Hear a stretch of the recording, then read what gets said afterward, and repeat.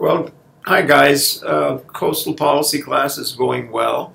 I am really very happy with what most of you are doing. I know some of you had to drop the class or you're not even seeing this, and I'm sorry about that. But where we are going now is, I think, towards the end of the semester. Remember, this is a 4-week semester, which normally would be an entire semester. So that's, pretty impressive that we can get all that work done, but it is a lot of work. Want to share with you some stuff that is relevant to the material that we're dealing with now, which is the material from Ocean's End. Remember, oceans, coasts, they're the same thing. They're all interconnected. And the coasts are just where the ocean kind of slows down and hard surfaces begin. But some of those hard surfaces are not doing very well. They're under a lot of pressure. So I wanted to share with you how sea level rises are messing with all of this. And let's see if this works here.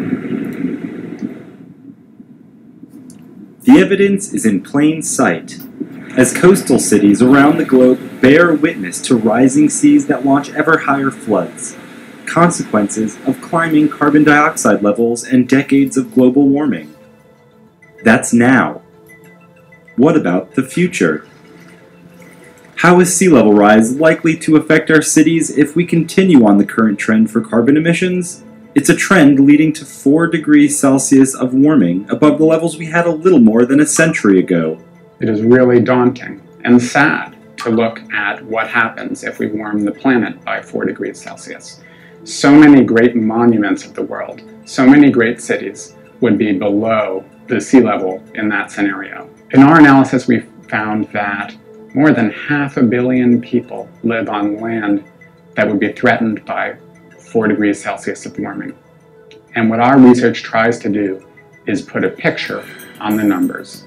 Climate Central's mapping choices uses a variety of visuals to give us a window into how much sea level rise different levels of warming could quickly lock in, though the rise would likely unfold over centuries. What happens after 4 degrees C warming versus 2C, the internationally agreed upon target that would require swift and aggressive emission cuts to achieve? Difficult, but not impossible.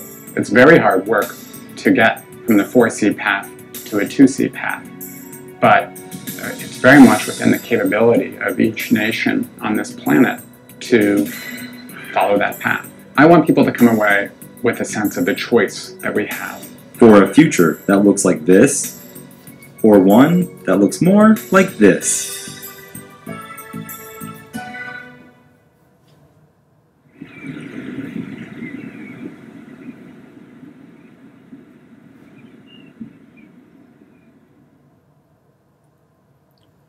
Well, I think you should maybe go to climatecentral.org and take a look at some of the things that they have there. It's very interesting, and I have a feeling that you will be surprised at what you find.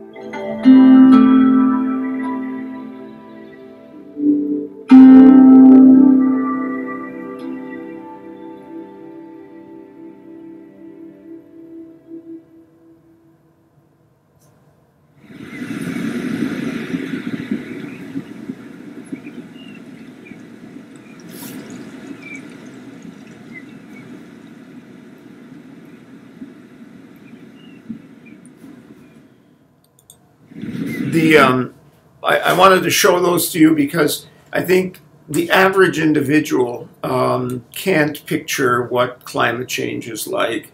In a place like Iowa, for example, our communities that are on the rivers on both sides of the state, farmers and others, really have a hard time visualizing what exactly could happen if temperatures rise and we continue to get disruptive weather and more and more and more rain and snow melt.